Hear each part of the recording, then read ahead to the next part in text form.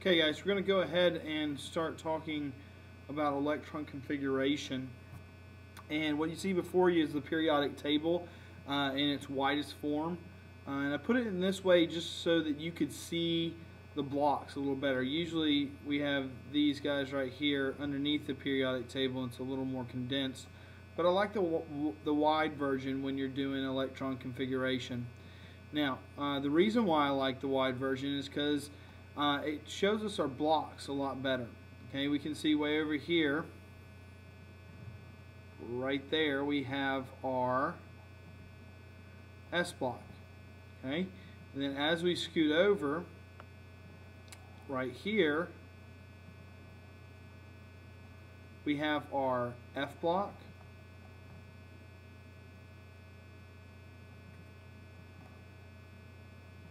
Here, those guys are going to be our D block,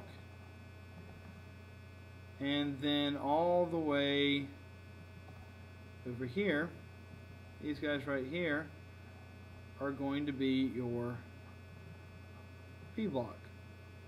Now, you know which block is which if you know how many electrons fit in that sublevel. If we look at the first block, we see that here we only have 2 electrons, so that's our S block. S block can only hold 2 electrons. Here we have the F block, and the F block can hold 14. So here we see we have 14 elements in the F block.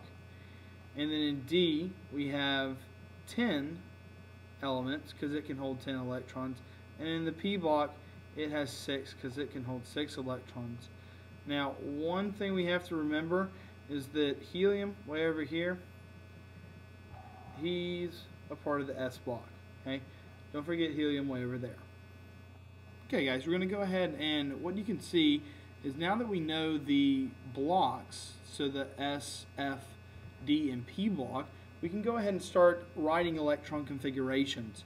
Now, one thing that I have done is I have written 4 and 5 right here on F block, because the energy levels for F are only in the 4th and 5th energy level. So here on F block, you always got to think -2 of the row number. On the D block, we do -1 of the row number, so 4 minus 1 is 3, 4, 5, and 6. Now, we don't have to do any math on the S and the P block because those guys, the energy level is just the row number, how it's written. So we just make a few changes for the F block and the D block. Now let's go ahead and write an electron configuration, and we're going to start with a rather small atom. We're going to start with oxygen.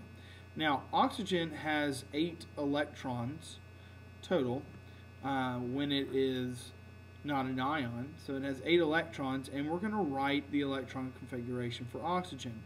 Now when the periodic table is set up like this and in its wide version, all you really have to do is count until you get to oxygen, which is right here.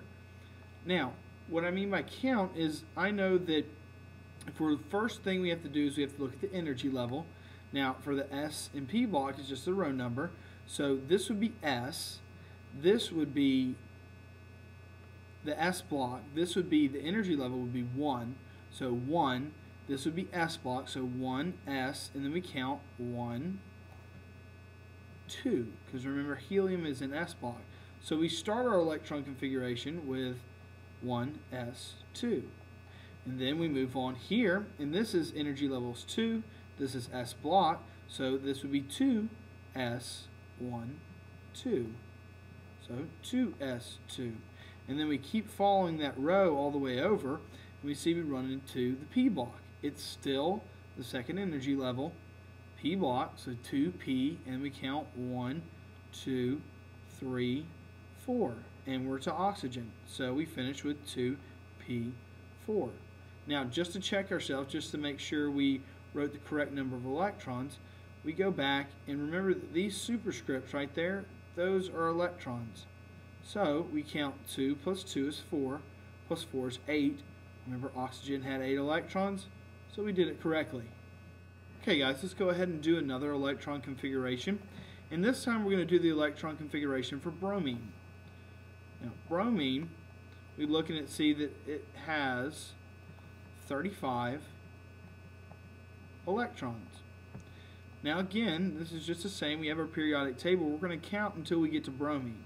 So we know that this is the first energy level, S block, so 1s, 1, 2, 1s, 2.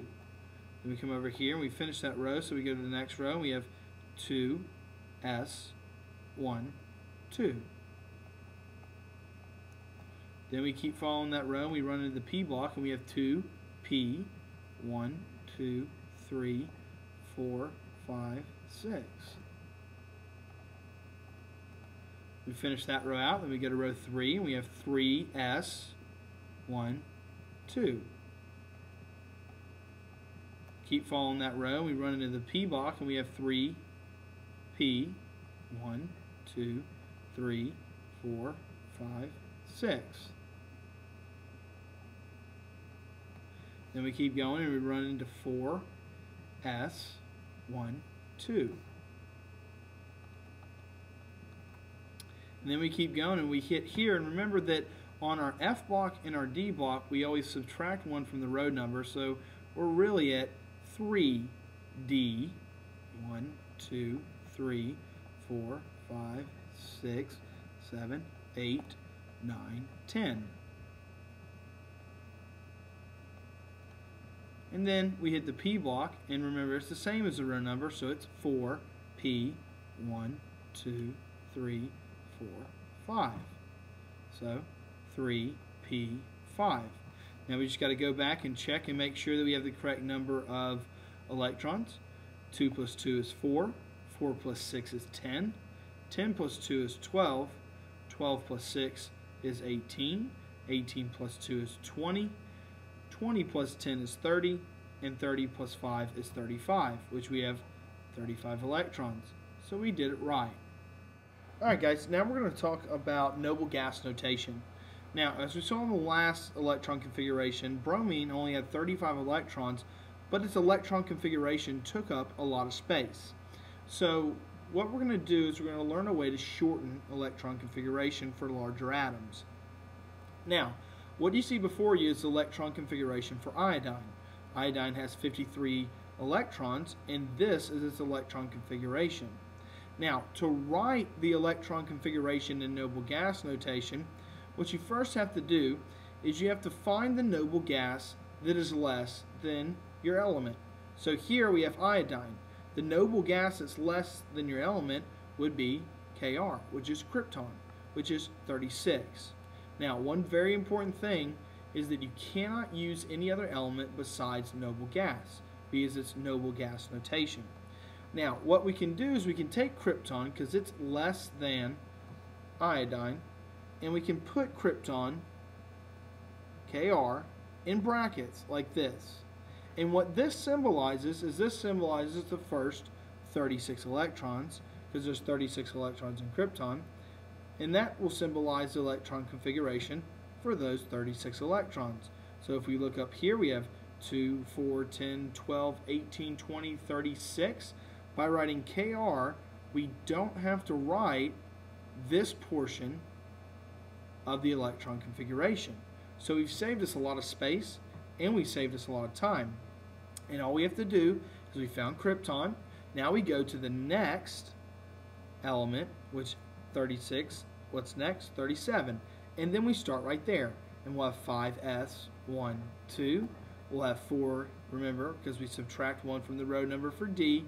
So we'll have 4D, 1, 2, 3, 4, 5, 6, 7, 8, 9, 10. And then back to the row number 5P, 1, 2, 3, 4, and 5. And we made it to iodine. So all we see is from the original electron configuration, we took out the first 36, and then we're left with 5s2, 4d10, and then 5p5. And now this is your noble gas notation.